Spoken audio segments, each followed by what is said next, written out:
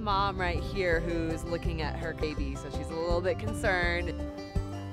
You can see that he's very quiet for all of this, which means that the block and the drugs are working well.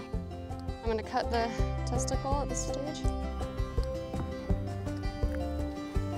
Rocky Mountain oysters. Bull balls. They're a delicacy, Coloradoans. Deep fried. Tastes like chicken. Alright, so here goes my first ever longhorn. Mostly excited, a little scary. We're gonna give some local anesthetic. There's a lot going through your head when you're back there feeling around for testicles and watching out for feet at the same time. There's a lot that you have to keep aware of. Got me a little bit, not too bad. Almost. The most difficult part is when you make the first cut in the scrotum.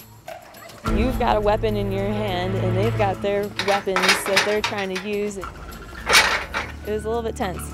It's nerve-wracking for me to watch this because they're my babies and it's a hard thing for me to kind of deal with. Alright, I think I'm ready to go ahead and cut this off. Yeah, I agree.